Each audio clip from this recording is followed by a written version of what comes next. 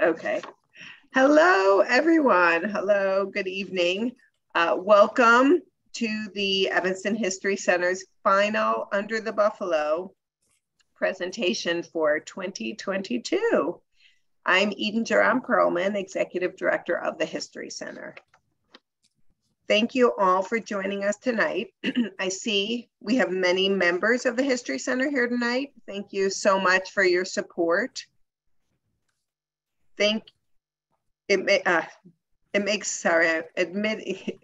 people and speaking is sometimes hard. I apologize. It makes programs like this one possible. If you are not a member, please consider joining. An annual membership to the History Center provides free admission to all our Under the Buffalo programs and more. We'll add links to our membership page in the chat. Before turning it over to speaker, I'm happy to announce we have a very exciting couple weeks coming up. On November 1st, we're launching a new website and logo. I don't want to give too much away, but you'll be able to make reservations for events, read stories, view our calendar, and much more. So be sure to check it out. You'll also hear about it with an email from us. We also have a very busy month of December, beginning with the long-awaited return of the holiday open house on Sunday, December 4th from 1 to 3. A wine, spirits, and more tasting on Thursday, December 8th, and backed by popular demand, our holiday light walking tour on Thursday, December 14th. I'm tired just thinking about it. So I guess I'll hand it over to our speaker, but first I'll introduce you to him. I'm delighted to introduce our speaker for this evening, Raymond Wiggers. Ray is a geologist and retired professor. He has been leading popular geology tours in Chicago for the past 2 decades. He is here tonight to talk about his recently published book, Chicago in Stone and Clay, a guide to the Windy City's architectural geology. The book explores the interplay between the city's most architecturally significant sites, the materials they're made of, and the sediments and bedrock they are anchored in. It also explores the ornamental stone used on the Windy City's most famous landmarks and the imposing engineering challenges of anchoring skyscrapers in the city's treacherous lakebed sediments. One writer noted of the book, this unique geologist's survey of the Windy City neighborhoods demonstrates the fascinating and often surprising links between science, art, engineering, and urban history. Ray is a native of Northeastern Illinois, a graduate of Purdue University, and also of nearby New Trier East High School in Winnetka, but we will not hold that against him. And he has had a most interesting career. He served on active duty as an officer in the U.S. Navy. He has worked as a geologist and field inspector for the Illinois Environmental Protection Agency, chief horticulturist for a New York City landmark garden, Vermont Public Radio classical music host, Illinois State Museum curator, a National Park Service ranger, commercial greenhouse manager, and a professor on the faculties of Barrett College of DePaul University and Lake Forest College. He's the author of numerous books, including Geology Underfoot in Illinois. We will have questions and answers after the presentation. Please feel free to type your questions into the chat function as we go, or you can wait and ask your question live by clicking the raise your hand feature and unmuting your microphone during the Q&A segment. So thank you so much for joining us tonight. And now I will turn it over to you, Ray. Okay, thank you so much, Eden. And I'm going to go ahead and try to share my show immediately here, if I can get it up correctly. Maybe you can confirm that it's showing. There we go. And folks, I hope you came for this talk tonight because this is the one I have prepared for you. Can everyone see the slide, first of all? We're going to be doing some tree identification in central Italy tonight. Of course, that's not really true. By the way, the reason I threw this slide into my PowerPoint at the last minute was I was actually transferring some slides today that I took about 50 years ago, literally, when I was living in Italy. So anyway, you got a little taste of Italy there too. But don't fear, tonight's talk is really on the advertised topic. And Eden, you did such a wonderful intro that I don't really have a lot more to say about my own life or anything. So thank you very much for that. But this is the book. This is the cover of the book. This is a book that came out just about 2 months ago, I think. It actually was scheduled for September 15th, and it came out about a month early, which was delightful. So anyway, this is the theme of the talk. Now, one of the things I'm going to show you, don't panic and run and get your phone right away if you're interested in this, but I have been given by the publisher, which is the NIU imprint, Northern Illinois University imprint of Cornell University Press, this thing called a business or a author's business gift card or something like that. And when I give it to people with the scan code, they can get a 30% discount on the book. So if you don't have a copy and you find that you're interested, as time goes on, at the end of the talk, I will put this on the screen again. And I have been told from the talk I did 2 weeks ago that it works. You can actually scan it from your screen at home. I can also send it to you by email if that doesn't work, but we'll talk about that later. Also, please, I see there's already some chat items already. Please submit questions, and anything that provokes your interest is fair game. Whether I'll be able to answer every question or not, well, we'll see as we go along. Okay, so I've actually adapted the talk for you folks a little bit tonight. 2 weeks ago, as some of you know, because I know we have some repeat business, I gave a talk just on Chicago, period, for the Glessner House Museum down in the Prairie Avenue district of Chicago in the South Loop, and also the Friends of the Second Presbyterian Church, two of my favorite sites in the book. And they had me do a talk specifically on the city of Chicago. Now, the talk tonight for you folks is for not only Chicago in a briefer way, but also we're going to touch upon the fabled city of Evanston and also a couple of other, or actually several other places in the greater Chicagoland area. So this is my modification of the book cover, completely unauthorized by the publisher. And I do want to stress the book itself is just Chicago. Now, I'm hopeful that in time to come, I will be able to do a book on the Chicago suburbs too. I'd like to make this a series if I could. I have a manuscript on Milwaukee that's completed already, and we'll see where that goes. But after that, probably Chicago suburbs if I can. All right, so anyway, let's start the talk. I'm going to be talking for about 40-45 minutes. That's the plan. And then after that, we hopefully will have a whole bunch of questions to discuss things with. But one of the questions I get asked all the time when I'm doing research, when I'm contacting architectural firms, or when I'm even talking with other geologists, people will ask me this: how did you ever get interested in a subject as obscure and arcane as architectural geology? Did you make this thing up? Is this a sort of a pathetic attempt to be creative in your old age, or what's going on here? Well, first of all, I'll tell you how I got into it, but I'll also tell you that this is a field that is very well established within the greater science of geology. It's been around at least since the late 1700s or 1800s. I've corresponded with British geologists living today who think it went back at least to the Italian Renaissance and maybe even to Pliny the Elder. So it's actually a field that's very well established. And I can remember years ago when I was living in New York City, there was a very famous professor, Sidney Horenstein, who actually did great Manhattan architectural geology tours.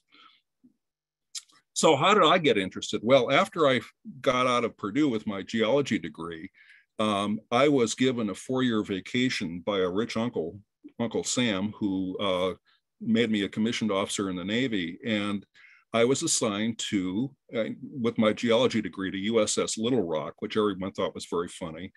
And that was the flagship of the Sixth Fleet in the Mediterranean. And because the Admiral was on board, we got to go to all the neat places, including some really great archaeological sites.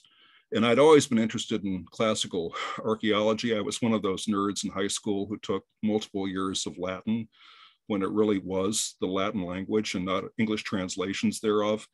And so I was really interested in this stuff when we would go and visit these places. And I kept noticing that there was an intimate connection, especially with ancient and medieval sites, between the architecture and the stone, especially the stone the architecture was made of, and the underlying bedrock and the whole landscape that these places were set in. And that was true in places that were considerably younger than anything built in ancient Greek or Roman times. This slide here, this old slide I have of Pisa, Italy, which I took in 1977, I'll have you know. I could take the entire 45 minutes on this slide right here and tell you all the architectural geology.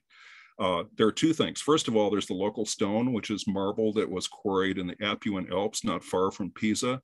Also, the Leaning Tower and the Great Cathedral and the baptistry right next door here are all set on the floodplain of the Arno River, which has alluvial sediments that are very slippery and wet and treacherous with a high water table. And that's the reason this tall, narrow, heavy thing with a shallow foundation started to lean even before they completed it. Very much like what Chicago architects have had to contend with over the years. And here's a wonderful town, Entrevaux in the French Maritime Alps. Look at this geological setting. Imagine if in Evanston you lived in a place like this with this giant hogback of Eocene limestone sticking up above you. First of all, you'd wonder when the next landslide would happen. But anyway, all this in the town below, that's all local stone, same as the stuff right up here.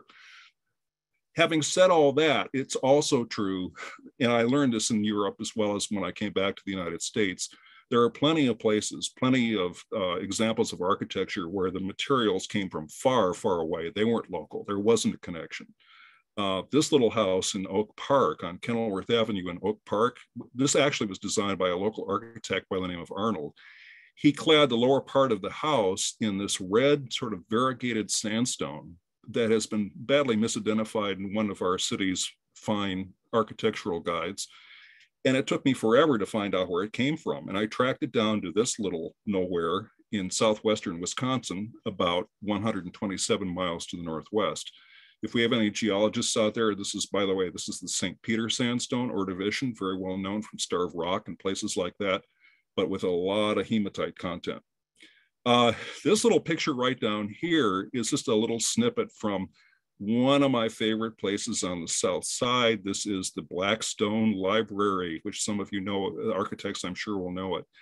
And the interior cladding is all Carrara marble, this very choice marble from northern Italy, from Tuscany. And this marble, when I walked in and I saw it, I walked up to the librarian on duty and I said, do you realize your entire library, has about an acre's worth of Carrara marble in it on the inside? And she gave me this pitying look and she said, that can't possibly be. And I said, why? And she said, Carrara's too far away. We couldn't possibly have stone from that far away. And it is 4,600 miles to the east of Kenwood. But believe me, for a long, long time, people have been transporting stone very great distances, including the ancient Romans, by the way. Okay, now one of the things I want to do, most of this talk for the next 40 or 35 minutes is going to be a little tour of a few places that I mentioned in the book and also the suburbs. But I feel compelled, because my mind works in a historical way, to talk a little bit about Chicago's geologic origins, because they really bear directly on what's going on in terms of the architecture and engineering and everything else. So I've boiled down the entire geologic history of the Chicago region to two brief chapters. The first one occurred a long time ago. It's called the Silurian period. And if you're wondering what all these symbols up at the top are here, it ran from 444 to 419 million years ago. MA is the convention for millions of years. And this was a time when the Earth was very different than it is now. And it was a time when, due to continental motion and plate motion, the continents that we think of today as being discrete continents in the right location were actually in much different places. And right down here, this is North America, believe it or not. Most of it's underwater because this is a period of natural global warming where you have very high sea levels, no ice caps, and you have large portions of continents underwater, salt water, as well as the ocean basins. And so here, I don't know if you can see my cursor. I can barely see it myself, but right down here is where we are. We're about located at this point about 30 degrees south of the equator in the subtropical zone, which is the desert zone of the earth, bright blue skies all the time, bright sun. And it's sort of like the Persian Gulf is today, or the Sinai Peninsula area of Egypt. It's a very hot, very dry place on land. And in the ocean, you have coral reefs. And we had coral reefs actually growing in Chicago and near Chicago and up in Milwaukee and all over the place in the Silurian period. By the way, a real quick shout out, because we have so many people watching tonight, and probably some people are from Northwestern. The person who made this map, this is part of what's known as the Paleo Map Project, is Christopher Scotese. And if this gentleman is watching by any chance, I just want to throw out a tremendous thank you on behalf of me for many years, and also my students, because we have used your maps. The reason I say this is he's now at Northwestern. I forgot to say that. He's on the Northwestern faculty.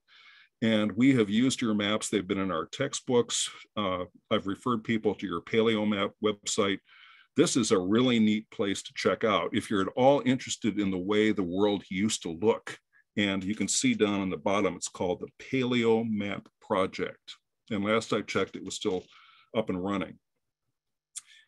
So anyway, during the Silurian period, one of the things that happened was this is when our local bedrock, our first local building material, so to speak, well, one of the first, was created during the Silurian. And in this picture up here, I am standing with some of my Morton Arboretum adult ed students down here at the bottom of Thornton Quarry, which is that giant hole in the ground south of the city along Interstate 294, just before you get to Indiana. And what you've got here is hundreds of feet of dolostone right here. I've got something showing up on my screen. I don't know if you folks can see it. I think I got rid of it. Anyway, this dolostone right here is what architects, builders, everyone else in the city calls limestone. And it's close to limestone, but if you're a geologist, you qualify it with a slightly different term. The old term for it was dolomite. The newer, more accepted term is dolostone. So if you want to continue calling it limestone, that's perfectly fine. Feel free to do that. And in some of these places, there were coral reefs growing. And in fact, you find in the rock remnants of the coral reefs, including at Thornton, which is a great ancient coral reef site. So here on this list, if you can see in the yellow, there were 3 places we'll be talking about for the rest of the talk, where this rock, which was the #1 building stone of Chicago before the fire and for a little while after the fire, was quarried. The first was in the Lamont Joliet area, down on the lower Des Plaines River Valley area, southwest of Chicago. The other one, or the next one, was actually on the west side of Chicago within city limits. And this is the Artesian Quarry Complex, which is completely gone now. You can't see any remnant of it. It's all the quarries have been filled in with garbage and everything else, and there are factories and parks on top of it now. But there were buildings you'll see tonight that were made from the Artesian Silurian dolostone. And then after these 2 first sites closed up for good, for economic reasons, in the 20th century, we started getting the same kind of stone from Lannon, Wisconsin. And if you're a gardener or if you're familiar with, edging and I mean, Lannon stone is used for everything nowadays. But in any case, it was used tremendously in the 20th century. It's still being used to some extent in architecture today. And it looks pretty much the same as the other 2. Okay, the other time frame that I want to talk about briefly is much more recent. It's the Pleistocene epoch of the Quaternary period, 2.6 million years ago to 12,000 years roughly. This is the time of our Earth's latest ice age, where we have this weird oscillation of warm, cold, warm, cold, warm, cold. During the cold glaciation episodes. What you have are big continental ice sheets coming down from the north and often covering the Chicago area. And I won't get into the whole history of the Pleistocene, but during this period, the Chicago region, and this is just about everywhere we can talk about in the Chicago region, was actually graded up. It was filled in rather than eroded away or scraped away the way the Lake Michigan Basin was, or Ontario was. The glaciers here were like graders that were putting new material down in the old valleys. And the three big materials that you find all over the place in every construction site or farm field you see is glacial till down here. This has been used for Chicago common brick over the years and other types of brick. And then the stuff above it, outwash, which is more sand and gravel, has been used for roadbed, especially when it's screened for size. And then these larger rocks, the glacial erratics, have been used for fieldstone construction. And if you're in Lake Forest and you live in a mansion, you have to have two right outside your driveway. Another gift of the Ice Age, or another effect of the Ice Age, is after the last Wisconsin stage glacier actually left the area, melted away, we had higher water levels in Lake Michigan. And this ancestral form of Lake Michigan, geologists call Lake Chicago, for good reason. And it covered most of metropolitan Chicago and parts of Evanston, in fact, going all the way up to about Highland Park or so in the Skokie River Valley and all that. These areas were actually under the waves of what is now Lake Michigan. And there were also these other paraglacial lakes farther down too. And when lakes are sitting on top of the land, silt and clay and other material filters down to the bottom, and you get this very oozy, sloppy, sloshy, sort of jelly cake consistency set of layers of sediments that can make building, for example, skyscrapers in downtown Chicago a very daunting task if you're the engineer involved. Okay, so now the tour begins, and what we're going to talk about, we're going to go around, first of all, in Chicago. So these are sites, these are excerpts of sites in my book. And I thought I would start tonight with the one quintessential slide that really sums up, of all the slides I have thousands of slides on Chicago buildings and all that. I thought I'd choose the one that was most quintessentially Chicago. It's really Windy City in a single slide. And here it is. And I'm sure you recognize the Chicago neighborhood. You've got 1,500 foot limestone cliffs, Cretaceous limestone with a river flowing down the middle. Obviously, that's not Chicago at all. And in case you're wondering, this is another place I like to hang out when I can, which is Big Bend National Park in Trans-Pecos, Texas. In fact, this part over here is Big Bend in the United States. That is the Rio Grande, and that over there is Mexico. And it's one of the most spectacular geologic places in the world, almost as spectacular as Chicago. And let me go to Chicago now that I mention it. And so here now I am standing on East Randolph looking at Prue 1 and Prue 2. I can remember as a kid in the late 50s, my dad taking me over to show me the Prudential building, which was newly completed. And he would point to it proudly and say, "This is the highest building anyone's ever built in Chicago." So that's how ancient I am. But the reason I wanted to show you first Big Bend and then Chicago was to do this. I'm going to torment you for a minute. And I'm going to have you do this exercise with me. Suppose for a minute you're one of my college students from years past. This is final exam day, and you've got one 100-point question for your final exam. Your final grade rests on how you do on this. Here's my question to you. Tell me how, not how these are different, but how these are alike. Why it is just as valid for a geologist to hang out in a place like this than it is here, okay? And you can probably think immediately of certain things. One of the points I make in the introduction of my book is both of these places are nature. You may not think of an urban location or a place that's human-made as being nature, but it is. It's impossible to get out of nature, whether you like it or not.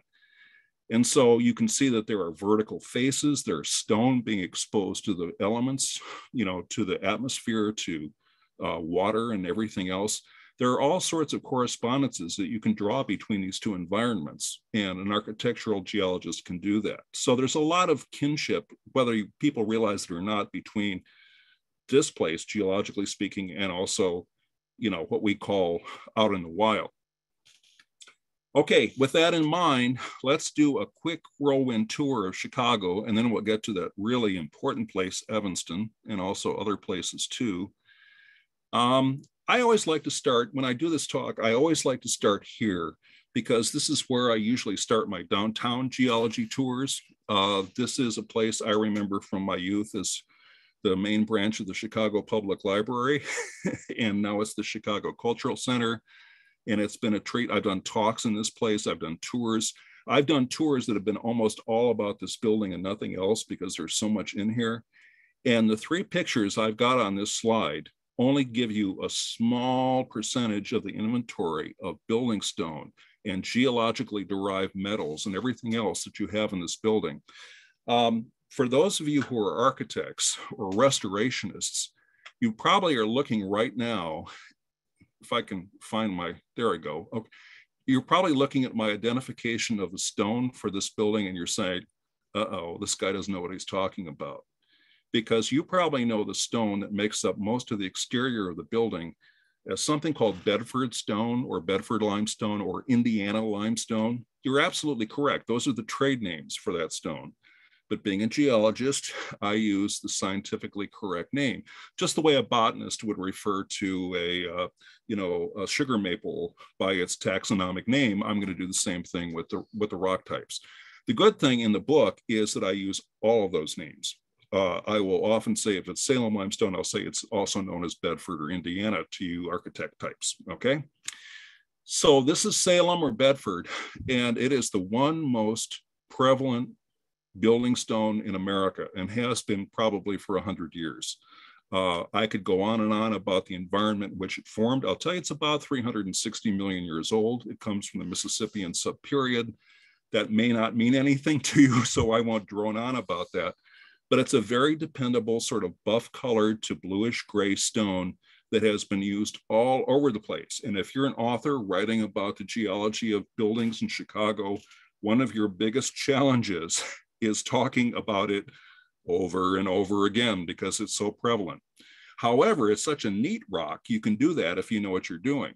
Below it, there is a very rare granite called Stone Mountain granite from Georgia, from Stone Mountain, a very famous geologic site in Georgia. And then inside, oh my Lord, there's so much stuff to talk about. There's Carrara marble, there's green Connemara marble from Ireland, the Favril glass by Tiffany. That is actually a geologically derived material. I talk about it in the book. And then if you go upstairs, there's still more stuff. You know, they don't build libraries like this anymore. Even in places like Barrington or Lake Forest, they don't build libraries like this anymore. And so what you've got up in the second floor is the Grand Army of the Republic Hall that is clad in what architects will call green marble or something like that. And actually what it is, it's an extremely exotic rock called serpentinite. And serpentinite, this serpentinite was quarried in Vermont. And it started not as Earth's crust, like every other good rock does that's used architecturally. It comes from the Earth's upper mantle, which is much deeper down. And it was originally a very unusual igneous rock, ultramafic rock called dunite or peridotite. And it was scraped up by an approaching landmass, an island arc, a volcanic island arc, and glommed onto the side of ancestral North America. And in the process, it was metamorphosed into this beautiful green and white veined form. So that's some of the wonderful things you'll see just in that one building. Caddy corner to it, the Pittsfield building on Wabash, facing on Wabash. Once again, I could go prattling on with this for 40 minutes and I won't. I will point out one stone here, which is this one right here. And you find this in the door panels outside on both Washington and on Wabash. This is a very famous Italian stone that's been used since ancient Roman times. It's called the Rosso Ammonitico Veronese limestone. Comes from Verona, northern Italy. And it's Jurassic in age, and it actually has dinosaur age marine fossils. And I hope you can see that thing. It may look like a snail shell to you. It's much larger than a snail. This is an ammonoid, one of the coiled shelled cephalopods related to modern squid and octopi that were populating the Tethys Ocean back in the age of the dinosaurs. So you get fossils like that on the side of the building. You get marble that's every bit as beautiful as Carrara from Alabama. You have metamorphic rock and other stuff from Greece. And you have this black rock on the exterior here is from northern Wisconsin, from the mid-continent rift, from a period when North America tried to tear itself apart. So you have so much in just that small area. Before we leave the loop, one place I've got to talk about, because everyone asks about it, is this building right here.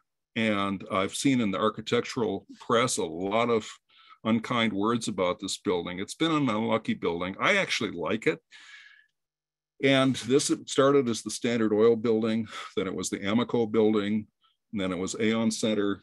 And as a lot of you probably know, originally it was clad in Carrara marble. Not only was it clad in Carrara marble, which is a great stone to use indoors, but in Chicago, don't use it outdoors. One of the problems with the stone, and it had several in that application, was that the people, the great quarriers in Carrara, the great marble quarrying families that go back to the Middle Ages in Italy, they had actually discovered a way to slice it even more thinly than they had before. So the cladding panels were only 1 inch to 1.5 inches thick. And they warped very quickly after installation on this 80+ story monster. And it was replaced ultimately, as a lot of you know, by this domestic granite from North Carolina, the Mount Airy granite, or granodiorite to be really accurate. So that, of course, that story is prominently in my book, Under the Loop. What else do we have in the loop? Well, first of all, we have some of the great Art Deco, Art Moderne skyscrapers from various great architectural firms that many of you probably know already. I have a term that I use in my book called the Grand Art Deco formula. This is just my own little nickname or whatever for this. And I realize this isn't the greatest picture, but this is the only one I could dredge up from one of my favorite buildings. This is 333 North Michigan. And it is a classic Art Deco, Art Moderne building. It's got the setbacks. It's basically a setback of what you might call Bedford or Indiana limestone. It's a setback mountain of Indiana limestone. I call it Salem. But at the bottom, you get an insurrectionary stone cladding at the very base in the ground level or the first 2 floors or whatever. In the case of 333, it's this stone called the Morton Gneiss, which is geologically endlessly fascinating. This is the most ancient stone that you'll find in North American architecture. It dates to about 3.52 billion years. It is 3/4 the age of our solar system. When this rock was first created, and it's gone through various phases of changes and metamorphosis, but when it was first created, the Earth was a very different place. And I actually discuss that a little bit in the book. But it is a very highly contorted, highly patterned, very chaotic looking stone. And so that sort of undoes, or at least it contrasts with the very bland Salem limestone above it. Architects of that era also love to use very fancy, rather chaotic looking stone in lobbies. For example, the Larissa Ophicalcite here in 333. This stone was actually first used by Byzantine architects for places like the Hagia Sophia in Constantinople or in Istanbul. Farther down on Michigan, we have the Portland sandstone. A lot of the brownstone buildings that you'll see in Chicago are covered with Lake Superior brownstone from either northern Wisconsin or from northern Michigan. This building was built after all those quarries in Lake Superior had closed down for building stone. And so the architect here in the 1920s had to resort to the stuff that everyone uses out on the East Coast, which is the Connecticut River Valley, Connecticut slant Massachusetts stone that you see like on the Upper West Side of Manhattan and in Park Slope, Brooklyn. So this is the Portland sandstone. And if you look at this picture down in the lower left, you'll see that this is actually one of the ashlar blocks here actually preserves crossbedding, which is, to geologists, a very interesting sedimentary feature. This was created, these were ripples that were created in the sand before it turned to stone by some shallow lake edge, the water in the shallow lake edge, or maybe by a flowing stream at a time when North America was breaking up. Pangaea, the supercontinent, was breaking away from Africa. A little farther down, still on Michigan Avenue, you have the auditorium building. I could once again spend way too much time about the auditorium building. The stone here is really interesting. You have some really interesting granite from Minnesota and also from Maine, as well as the Salem above it. But the most interesting story here is the foundation geology, or the substrate geology, and how Dankmar Adler and also his assistant or his helper, William Soy Smith, one of the great foundation engineers of American history, how they fought using the old technology, the old shallow foundation technology, to keep this building stable, and how they were undermined when the building committee decided almost at the last minute that they were going to change. After all the calculations and all the trial measurements and everything were done, the committee decided that they were going to have stone on the outside of the building instead of lighter brick. And of course, that threw off all the calculations. But anyway, that's part of the story. I also talk about the later foundations for later buildings that use caissons and pilings, especially the caisson story, which features William Soy Smith very prominently.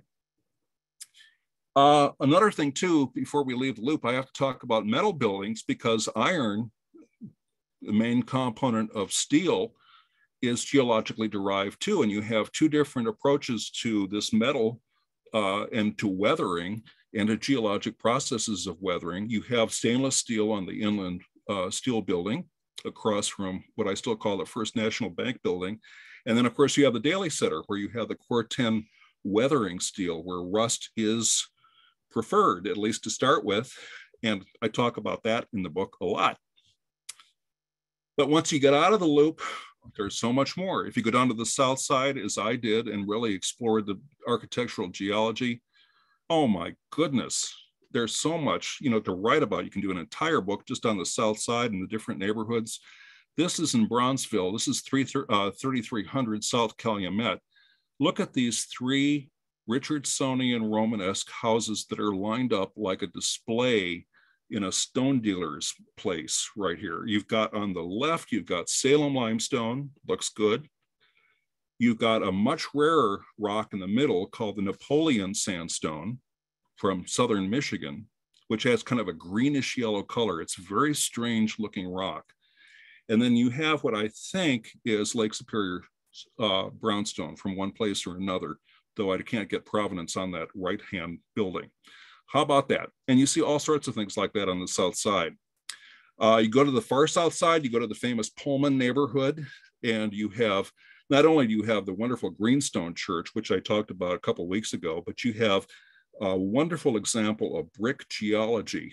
And you have two types of brick that were used in Pullman for the workers' houses or homes in Pullman. You have the red facing brick, which is every bit as high quality as Philadelphia facing brick or St. Louis facing brick. It was manufactured from Ice Age lacustrine sediments in Porter, Indiana, not too far away in Indiana Dunes country. And then for the humbler homes, and also for the backs and the sides of the nicer homes, you have Lake Calumet brick. This is the common brick, very dark colored, dark burning brick that came from the clay deposits at the bottom of Lake Calumet, much closer at hand. On the west side, you've got more of the grand Art Deco formula. There's the great throne-like Daily News building. I still call it Daily News building instead of 2 Riverside. And you've got the Salem limestone, huge many acres of Salem limestone. And then you've got the insurrectionary Morton gneiss down at the bottom with these big amphibolite clasts swimming in granite and gneiss and everything else. I also really like Union Station. For one thing, And you restorers know this, architects and restorers know that what I'm talking about is original stone. Sometimes there's been other stuff that's been added or replaced, and I'm primarily talking about the originals tonight. But here you have a restored staircase that they went back and got the original stone. This is Tivoli travertine, known to architects usually as just travertine or Roman travertine. This was the famous facing stone of Imperial Roman architects. It has that pitted texture. It was actually a limestone that formed in hot springs. Also on the flooring of the waiting area there, you have one of the classic American interior ornamental stones, which is known as Tennessee marble. It's actually not a marble, it's a limestone. It's the Holston limestone from Eastern Tennessee. At least they got the state right, but I could go on and on about that. Also on the west side, we have the wonderful old St. Pat's Church. This is the oldest surviving house of worship in Chicago. It almost got burned in the fire, but there was a fire the night before that cleaned out the area to the south of it, so it was safe from the big fire. And ironically, this old church is made of Milwaukee brick. This is the classic Cream City brick. There is Lamont, Joliet, Silurian, Dolostone down at the bottom and for trim, but most of it is Cream City brick from Wisconsin, which I read a lot about in my Milwaukee book. Another geological material that I talk about at some length is terracotta, which is clay-based. Usually it's fired clay, just like brick, often glazed, not always glazed, but often. And this is one of my favorite terracotta sites in the city. This is high Spanish Baroque design, ironically designed by two Norwegian American architects, local architects. So I call this Hispano-Nordic architecture. And you also get, whoops, bear with me. My mouse is going crazy. I don't know what's happening. Hold on one second. Something like this always has to happen. I'm having trouble advancing. Well, I may just not be able to go back there. I don't know. Oh, there we go.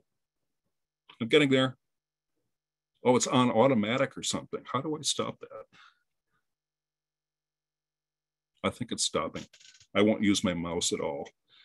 Anyway, you can also see it lower right there. You can see Flemish bond brick where you have alternating headers and stretchers, a very nice decorative pattern that brick masons use.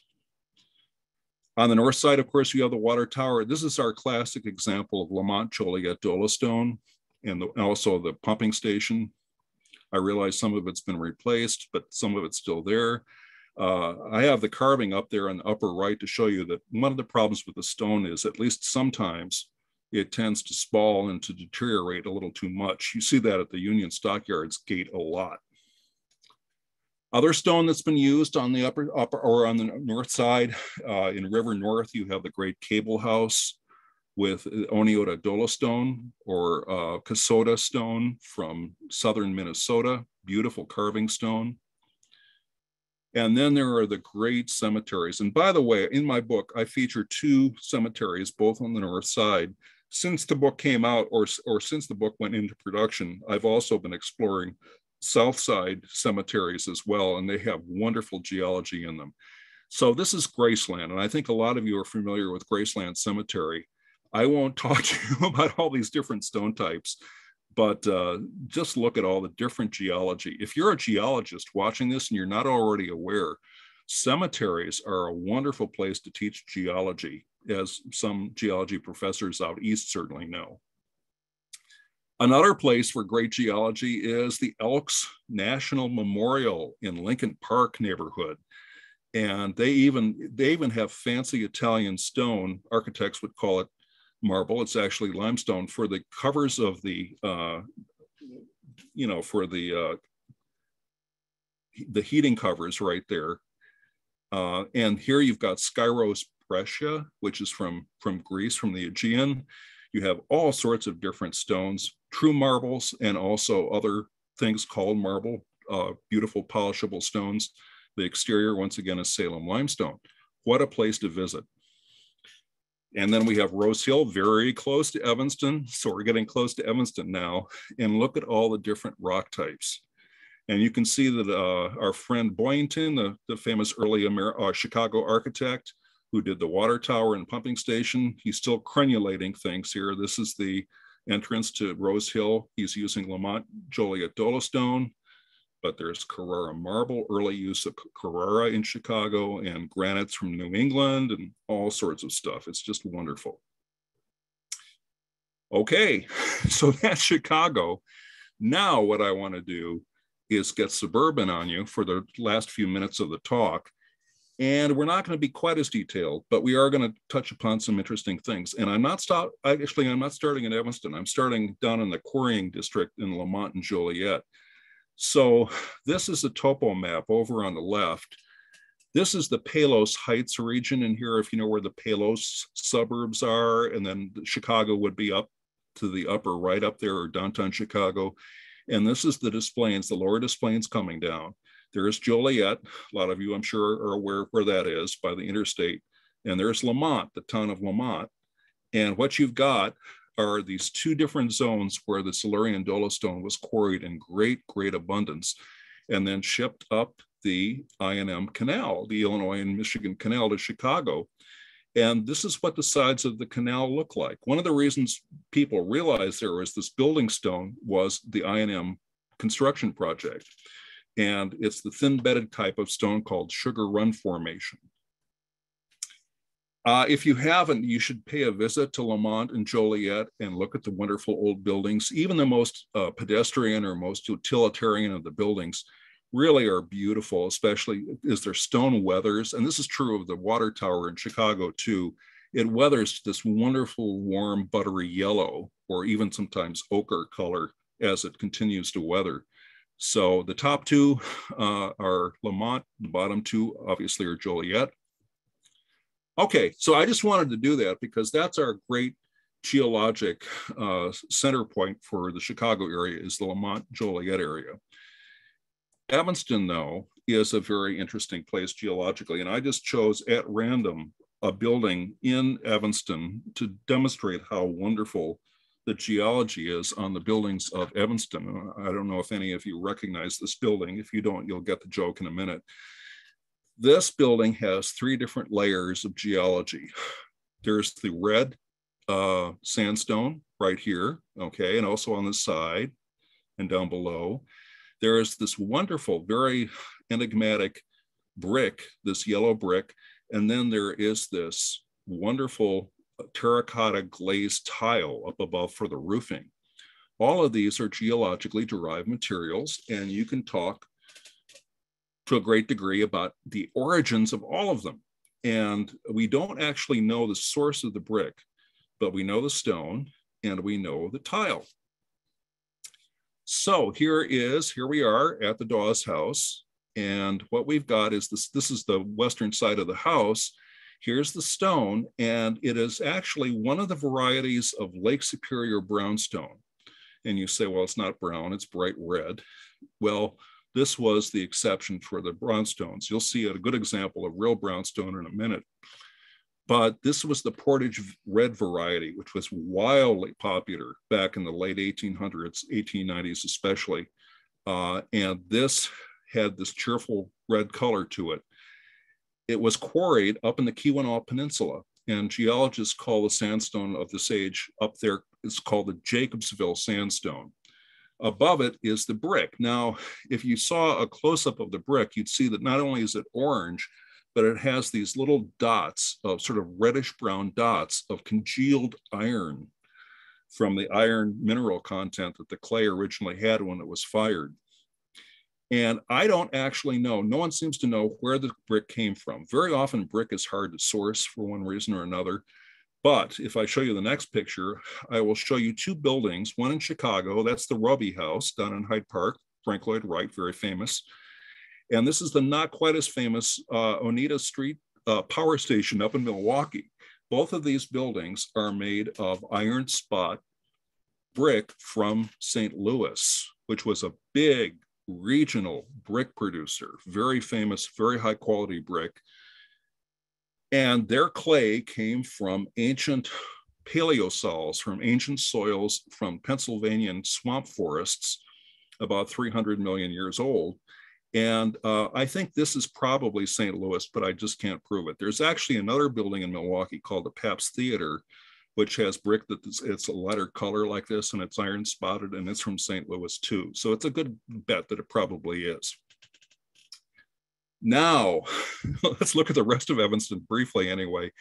This is, of course, Emmanuel Methodist, and I don't know if we have any congregation members here or not, but this is real classic Lake Superior brownstone. And this is what Richardsonian and Romanesque architects often like. They like the somber, dark look.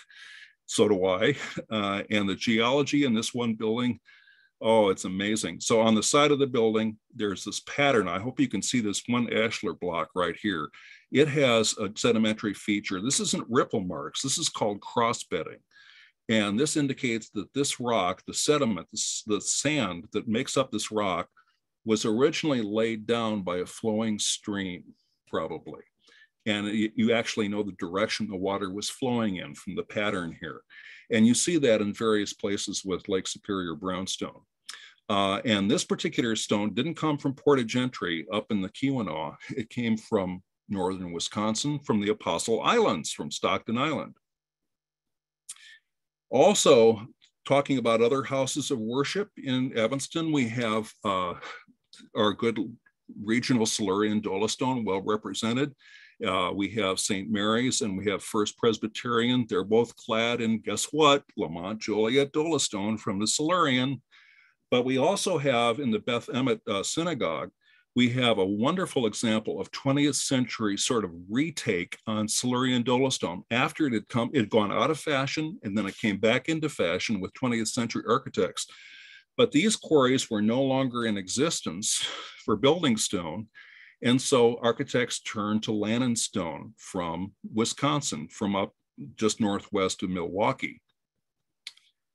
Then we have to talk about the Northwestern University campus. And I realize that probably someone here in our audience has done some restoration work on some of these buildings. I've seen a lot in the literature about restoration projects for these buildings, or at least some of them. And I realize that some of the stone I talk about may not be there as much as before, but just look at all the different things you have. You have terracotta, you have Roman brick, the long, narrow brick style. You have the original Lamont Joliet in the University Hall. You have Salem at Swift Hall. I spent a lot of time in a Navy training program when I was in high school in that wing right there before it was modified. And Deering Library turns out to be the real plum of the whole campus, geologically speaking, because it has so many neat things. Now, if you've done restoration on this work, feel free, or work on this area right in here, feel free to correct me, but it's my understanding that the pavers here are still the Aquia Creek sandstone, or George Washington sandstone, that was used for a while in Washington, D.C., but it's very, very rare now in the Chicago area. Downtown Evanston, especially the older buildings, I call Evanston Salemopolis because there's so much Salem or so much Bedford. I have a real fondness for this building. This is where my mom worked for a number of years as an editor. And this is where Hobby Models used to be. And this is where the bargain basement books were, and Chandler's and all that. I remember all that stuff because I grew up in Wilmette. Speaking of Wilmette, as we move out of Evanston, we got to talk about the Baha'i House of Worship. And from a distance, it looks like Salem limestone. It looks so much, the color is just almost perfect for it, but it turns out to be beautifully molded white pebble, quartz pebble concrete. And yes, indeed, concrete is a very geologic material. I talk about it a lot in my Chicago book. I talk a lot about it in the Milwaukee manuscript too. Elsewhere, this is my old church, my family church. This is First Presbyterian, Lannon Stone in Wilmette. And then in the Women's Club, this is a building that's undergone a lot of change or reconstruction recently. But it has surviving panels of this fossil-rich stone. These are actually boring tubes for some marine organism that was living about 540 million years ago at the bottom of the ocean. Whoops, there we go again. So anyway, all sorts of cool stuff in Wilmette too. Finally, jumping up to Lake County, what we've got is brick at Fort Sheridan that looks like Milwaukee Cream City brick. Actually, it's very difficult to tell brick apart when you're right along the Lake Michigan shoreline from about Lake Forest or Lake Bluff or Fort Sheridan all the way up past Milwaukee, because the glacial sediments or the fluviatile sediments that were used for the brick locally were very rich in magnesium and calcium, and they burn this cream color instead of red or even salmon. So this is locally produced brick. It was produced on site right on the Lake Michigan bluff in Fort Sheridan for the Army base at the time. Also, and then up in Lake Forest, we have all sorts of wonderful stuff. Here is an example of artesian dolostone. This was quarried on the west side of Chicago. This is the First Presbyterian Church. This rock was actually recycled from the earlier version of the Second Presbyterian in Chicago and brought up here. And it has what you find often in reefal stone. This is bitumen. This is the petroleum-based organic residue of marine organisms from an earlier, or excuse me, from a later geologic period in the Silurian that seeped down into this rock. And in the 19th century, this spotting effect was considered ornamentally very, very, very pleasing and was much sought after. Also, we have more Lake Superior sandstone. Look what a beautiful carving stone it is. This is on my old campus, Lake Forest College. This is Durand Arts Center. Look at this thing. It's just gorgeous. Up in Waukegan, we have more brownstone, but this time, whoops, this time it's from actually Carbondale, Illinois, down in southern Illinois, where they have red Pennsylvanian sandstones. And here in Oakwood Cemetery along the lake in Waukegan, you have a species I really love of tree. This is the Bedford tree, or the Salem limestone trees. These were used for monuments in late 19th century and early 20th century America.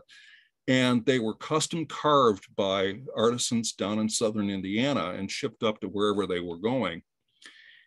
That actually told something about the individual who was in the burial plot. And you can see, for example, up in Kenosha, you can see sea captains that have trees festooned with anchors and nautical line and everything else, all sorts of different themes. But this is a pretty classic theme in graveyards. And this is Salem limestone, which, by the way, doesn't hold up all that well. Oak Park, got to talk about briefly. Concrete again, Frank Lloyd Wright, the Unity Temple, and also a church I just love. This is the Pilgrim Congregational Church along Lake Street also, and it is a classic example of reefal artesian rock with that wonderful bitumen or asphaltum spotting all over. It looks like a Dalmatian rock. And elsewhere in the city, you find larvikite, this wonderful glittering rock with big feldspar crystals that glitter in the sunlight, and all sorts of neat things. Over in the Fox River Valley, you've got one of my favorite fieldstone buildings. This is the the United Methodist Church of Batavia. And the people there, the nice people there, actually helped me really research this building. Look at that goofy entrance arch. Isn't that wonderful? And that is huge blocks of Salem limestone, Bedford limestone, rock-faced and fit to make this really big arch right there. And the rest of these boulders came from local farm fields not far from Batavia. Glacial erratics. My final building, my final site for you tonight is the goofiest of them all. I love this building dearly. The Elks organization is getting a lot of advertising from me tonight because we did the Elks National Memorial on the north side of Chicago. This is Elks Lodge number 705 on Stolp Island in the middle of the Fox River in Aurora. Aurora is a great geological town.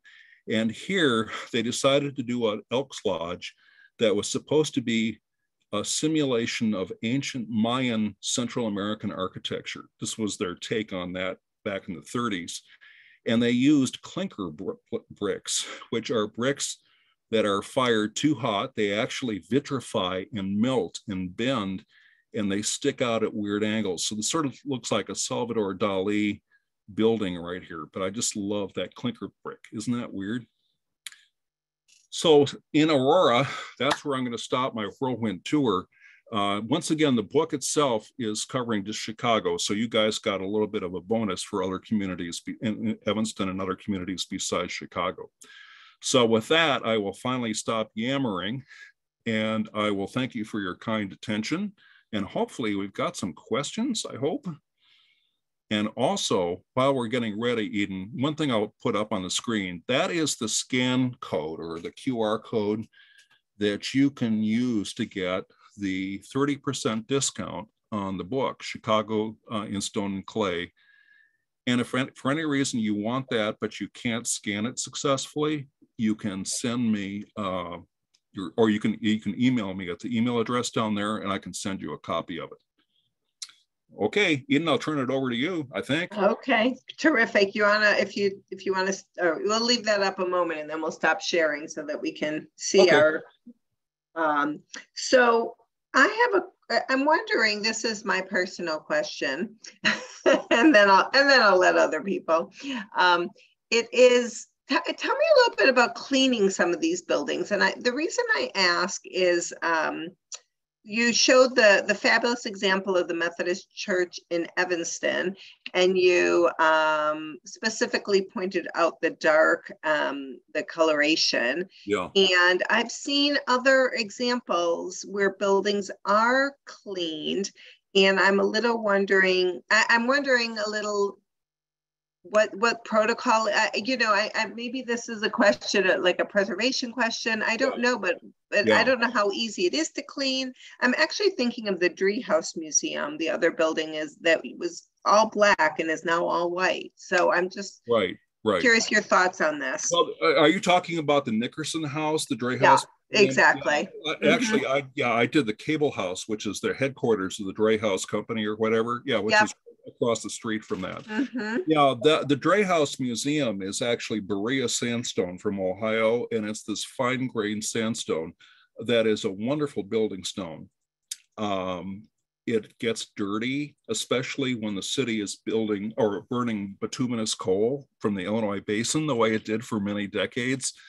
I have a wonderful quotation from H.G. Wells, who visited Chicago like in 1890 something, and he says, it's just everything is black, and that was very difficult in those days. My understanding about the Nickerson House or Driehaus was they used a laser technique. They used a rather high-tech laser technology to clean it off. I could be wrong, but I'm not a preservationist, so there are probably people in the audience that could answer the question better than I can.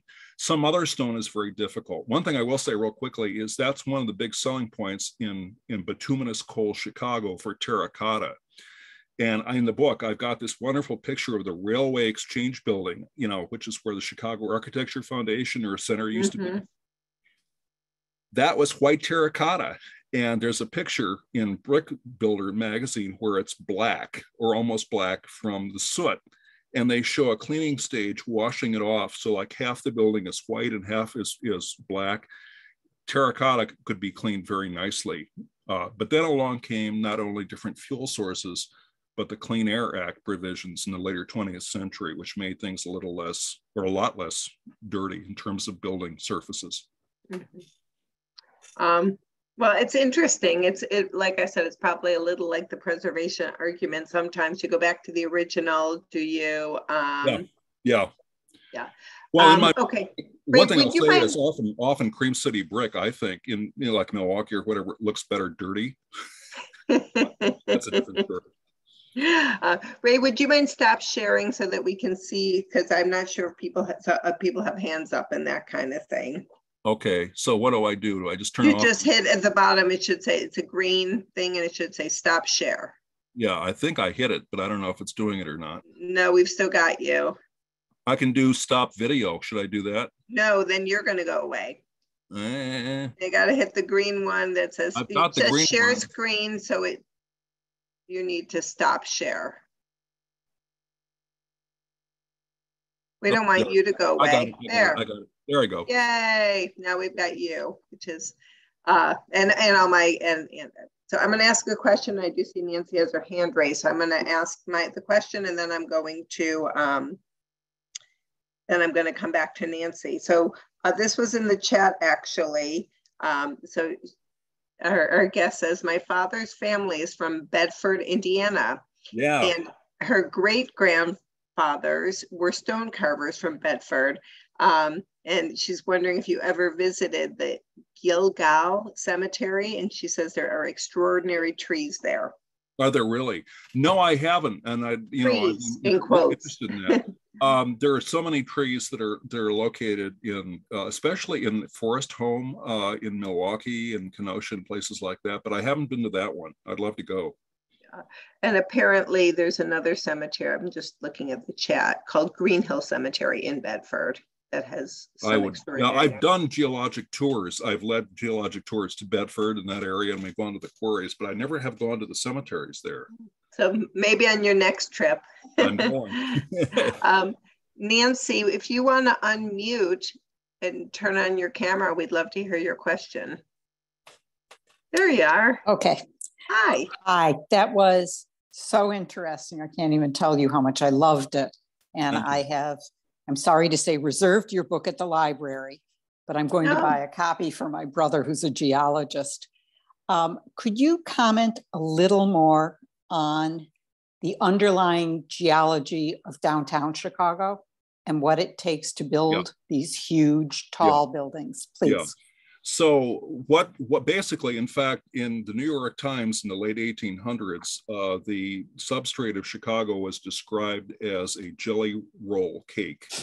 And if you can imagine trying to build a skyscraper in jelly roll where you have these very, very squishy layers of different things, that's basically what the substrate is. The bedrock is somewhere between 50 or 60 feet down under layer after layer of first glacial sediments and then lakebed sediments, sometimes also river sediments, depending on where you are in the loop. And all of these are, or not all of them, but some of them are lubricated by groundwater. That's quite a water table that's quite high, or at least it was traditionally. And so it is extremely difficult to put large buildings in. And I'll stop there, but there's a whole story about that. But most of those sediments are Pleistocene to recent or Holocene in age. They're young sediments sitting on 425 million year old bedrock. Okay, thank you. Well, I'm going to review a question that was in the chat, but that one of my amazing colleagues answered for you. But so I'll see if you know the answer, and then it's been in the chat, but I'm not sure if the person who asked it saw the answer. So the question is, do you know the Milton H. Wilson Mansion at Forest and Greenleaf in Evanston, 1100 Forest Avenue? What material is that made of? But if you don't know the building, obviously. I'm going to go with your amazing colleague's answer, whatever he or she said. My amazing colleague, Chris, says. Oh, Chris. Okay. Yeah, Chris knows. Chris will know. Yeah, the thing is, it's a building or a house I've driven by a million times, but I'd have to look at it again to comment. But it looks like a good answer already. Chris says Bedford limestone, and Chris leads our walking tours, and I bet she didn't know she was giving also a geological tour while she was busy giving her tours. Can you tell us a little about climate change, kind of climate crisis, and how that affects stone quarries, or maybe affects buildings? How it affects, I'm sorry, stone what? I'm sorry. The quarries. How it affects stone quarries. Or quarry extinction, or maybe just more about the impact of quarry extinction and that, and sort of. Well, I felt obligated for a while. In fact, for a number of years when I was, teaching college, I taught a climate change science unit for my earth science students. And I actually did talks on climate change at libraries or whatever. And it's a very serious problem. The impact it will have on quarries, well, it's going to be the larger economic challenges and civilizational challenges that impose themselves in general that will also affect quarries. There could be times when increased precipitation in certain areas of North America, for example, might cause more quarry flooding or something like that. But I don't know, for a day-to-day operation of a quarry, how specifically climate change will affect that. Certainly in coastal areas, I know how it will affect it, because we're going to lose a lot of coastal areas in the next 200 years, probably. Mm-hmm. Interesting. So it's a shame we have to have well, I guess climate change has always been going on. We saw in the early part of your talk. The question is how quickly it's going on. Maybe now we're the concern. That's very true. So how would you compare modern building, what's your sort of assessment of more modern building materials, and how they compare to more historic materials? In terms of quality or appearance, or what? I guess in terms of quality and maybe even longevity, because I know, you hear it all the time. They don't build them like they used to. Yeah. Well, certainly in terms of, when I showed the Chicago Cultural Center, I mean, that was a public structure for, everyone to use. And it was outfitted in Carrara marble and Connemara marble and, serpentinite and everything else. So in terms of the interiors, I don't see that kind of quality or that kind of detail in modern buildings usually, but maybe someone here could give me an example of that. In terms of exterior materials, we've benefited from another 100 or 150 years of material science, where we've seen which materials work better. And there's been a lot more scientific analysis of materials before they're applied. So I'd say generally today, they're probably superior. Mm-hmm. Now we could get into a whole separate discussion about especially rebar concrete versus ancient Roman concrete, which lasts a lot longer, but I'm not going to go there. So I think in general, we have some really good materials now. And some of the stone, especially the postmodern, starting with the postmodernists, they brought in stuff from everywhere. Geologists should pay money to postmodernist architects for we have granite from Sardinia, on some of the buildings in downtown Chicago, not to mention everywhere else in the world, China, Iran, and everywhere else. Very interesting. A quick question. Somebody's asking, does your book cover issues of building skyscrapers on clay? Yes, very much so. I really get into the foundation geology and foundation engineering, and we talk about I talk about one of the great foundation disasters of Chicago, which was one of the earlier federal buildings that was put on a continuous concrete raft, and how it began to break apart and everything. We talk about caissons and pilings and modern techniques. So the short answer, which wasn't short, is yes. A comment in the chat from Jack Weiss, who is a designer, knows a lot about buildings. Yeah. He commented, glass is the newest geological form. So I kind of like that. I like that. It's all geological. The problem is, I had a big problem when I was doing this book, was what I delimit as geological and not geological. I could have talked about window glass. That's very geological. Mm-hmm. But if I did that, the book would be 10,000 pages long. Yeah. Well, you have to cut it off somewhere. Speaking of cutting it off, it's about 8:15, but I'm going to ask you one last question, which is my sort of standard last question, unless somebody's dying to ask something, which is, so what's next? We talked a little bit about a possible suburban project. Yeah. Would that be something similar to this, or what's I have a manuscript that I've completed, which is a companion to the Chicago book on Milwaukee, which is another town I dearly love, and it's got wonderful geology, not of all of which is found in Chicago, and vice versa. It's a wonderful town. And after that, I'd like to do a Chicago suburbs book for the number 3 in the series, but things are a little bit in flux right now, so we'll see where that goes. And you talked a little bit about your tours. At the beginning, you said, I could spend a whole hour here on my tour. So you do walking tours as well, or you have? I have, yes. Right now, I'm recovering from, as you know, from spinal surgery. So I'm not walking very much right now, but hopefully I'll be able to do that again in the future. In the future. That seems that I bet that's very interesting and super popular. So, all right, well. The rest of the comments that I didn't read because I don't want you to get a big head. Our guests have really enjoyed this presentation, and I certainly have. Thank you all. And we're very grateful for you taking the time, and we're especially grateful for your tailoring of the project to us. That was remarkable. So thank you so much, and thanks to all of you.